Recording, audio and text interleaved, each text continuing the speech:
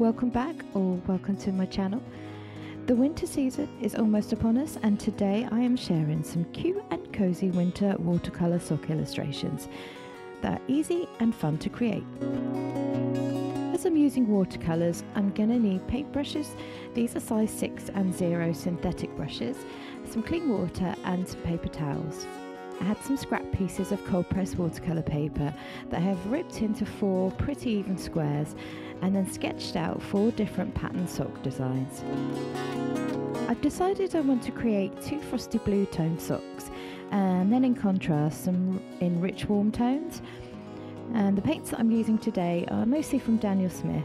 There is a list of all the materials that I'm using in this video in the description below. Starting with the frosty tones, I start mixing up some bright blues and greys and then mixing up a swatch on some scrap paper till I'm happy with my colour palette. For the first illustration, I've chosen to warm up with a simple spotty design for my sock. Before I put any paint to paper, I erase as much of the pencil lines as I can, otherwise they will show through. I am using a wet on dry technique, making sure to dab any excess water and paint onto the kitchen paper towel before adding to the watercolour paper. And then with the larger paintbrush, I'm laying down my first wash, whilst leaving some circular blank spaces for the white dots.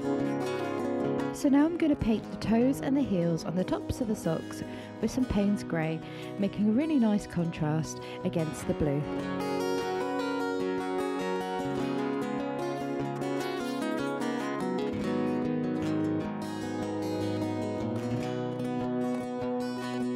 Once the first layer is pretty much dry, I start adding another layer anywhere I think it needs to be a little bit more vibrant.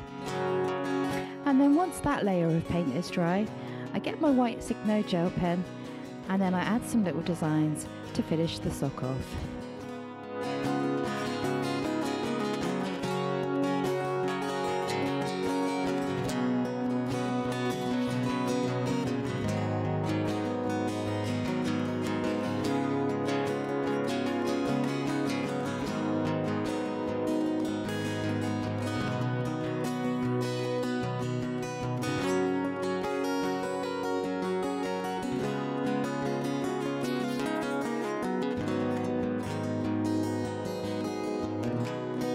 With our first one finished, we go on to the second blue one. Now for this one, I wanted to go a little bit more intricate with the design, but still keeping it nice and simple. I'm going to use exactly the same colour palette that I used on the previous sock.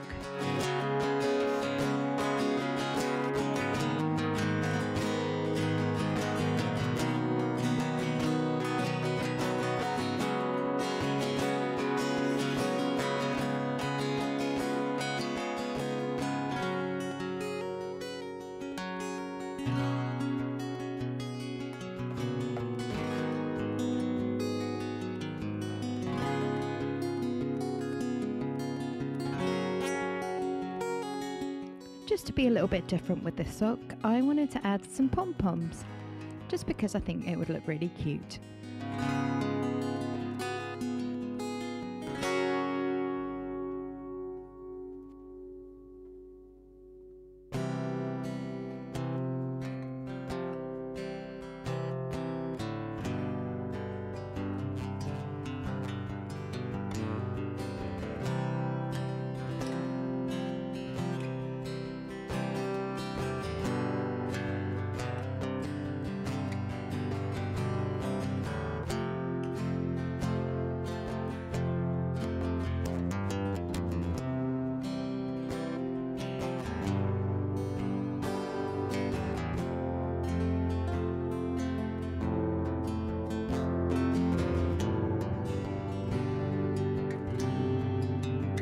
So I was going to add some dark spots to the stripes, but I didn't like how uncircular the dots actually turned out.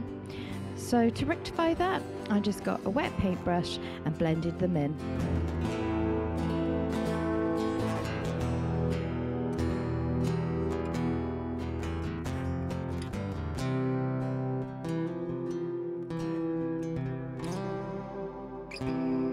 Once again, I'm just going to build up the layers of paint where I'd like the colours to be the most vibrant.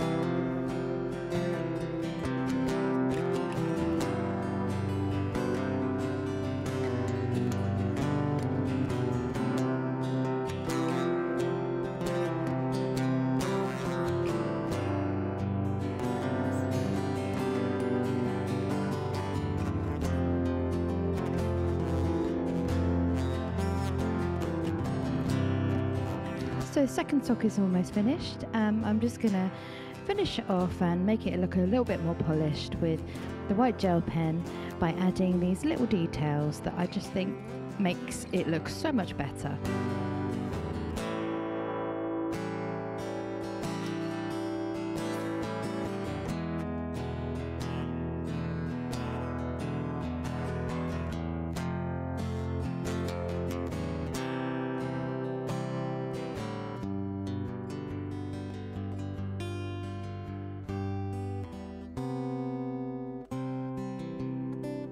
So this is the third and final design.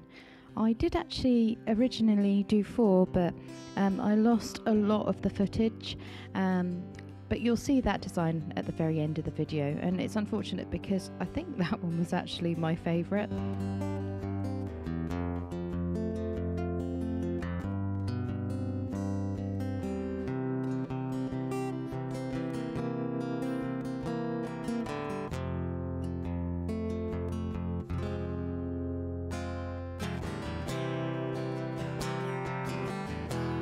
For this cute little sock, I am using warmer tones.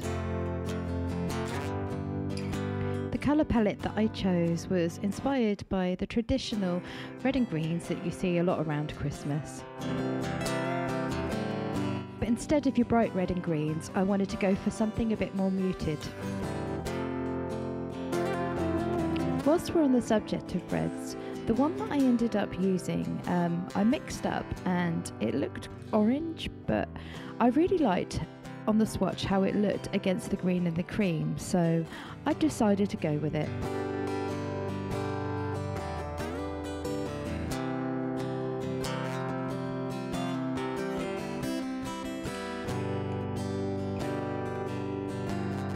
So I wanted to add a little leafy motif at the top of the sock. Later on, I don't know if I got this on video or not, but I add some berries and it ends up looking a little bit like mistletoe, which I thought looked really cute and, you know, appropriate seeing as we're coming up to Christmas soon. And here's that red, or should I say orange, that I was on about earlier.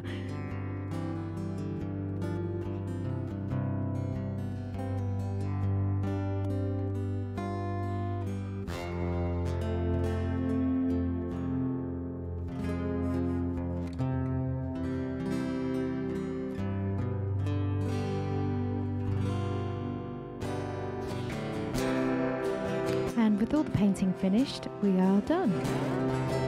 Let me know in the comments section which one is your favourite. I think for me personally, it's the one that didn't make it to camera, and the one on the bottom left. I think they all turned out pretty cute and they were really fun to create.